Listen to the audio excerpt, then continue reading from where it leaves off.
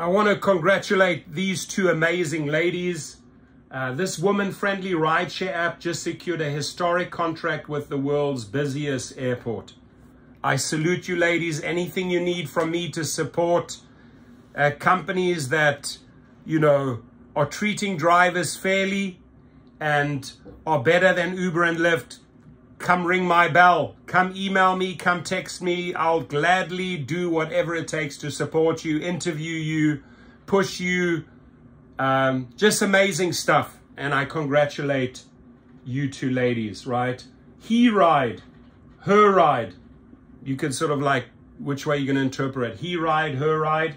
A rideshare platform focused in women's safety has become the first Black-owned company to secure a contract with Hartsfield-Jackson Atlanta International Airport, co-founded in 2019 by Gillian Anderson and Devin Starks. HERide conducts thorough background checks on drivers and integrates in-ride security features to ensure passenger safety. Very catchy word there. You know, you could say HERide, HERide. It's HERide. Focused on women's safety, Anderson's experience as a rideshare driver highlighted.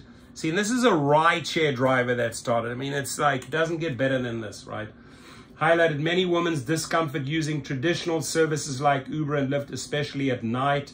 There were a lot of women that were hesitant with riding with men at night using Uber and Lyft. I realized that this was just a consistent problem that those platforms did not have any intention on solving. Very well said. So I decided to solve it myself. HERide, which operates exclusively in Atlanta, currently has 250 active drivers, awesome, 19,000 users and 33,000 app loads. Great job, girls.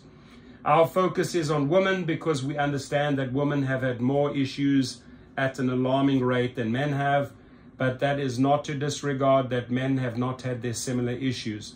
Our focus right now is on publicizing these issues, tackling them, and creating solutions for them in order to make a rideshare safer for everyone. Financially, HERide is committed to its drivers by allocating 80%. You see, they know how to treat the drivers. 80% of fares for their compensation and planning a profit-sharing model. This approach reflects a desire to value and integrate drivers into the company's growth. Hartsfield-Jackson Atlanta International Airport partnership. By the way, I just want to say something about Atlanta International Airport. There are many drivers that get banned from airports, right? They can drive on the platform, but they get banned from airports. Go below to Activation Hero. We have a reactivation process for drivers that have been banned by airports. We send an appeal to the airport management and to the company. Could be Uber and Lyft, just FYI. The partnership with Hartsfield-Jackson Atlanta International Airport in 2023 marks a significant achievement for HERide.